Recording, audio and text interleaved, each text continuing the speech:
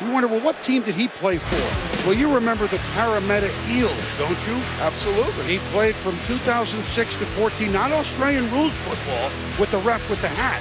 This is real rugby, two-time player of the year, one of the great world-class athletes. Usain Bolt asked him to train with him, and he gave up $2 million, $3 million. There are about 15 members of the Australian media covering this here.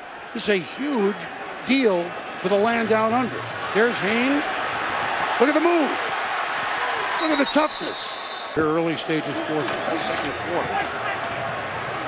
The Vikings have that one snuffed up. Hayne grabs it.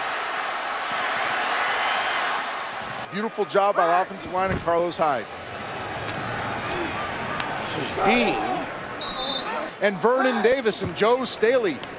There's teams in this league that would die to have this San Francisco 49ers roster. And you find this Jarryd Hayne kid, two-time player of the year in the National Rugby League in Australia. Yeah, he starts off weak, and now he with the drop punt, but now he clips off 9.